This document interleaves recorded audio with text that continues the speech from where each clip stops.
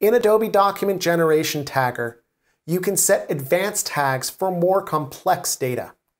For example, you can have images dynamically merge into documents from data values. Images must be passed in the JSON data as base64 encoding.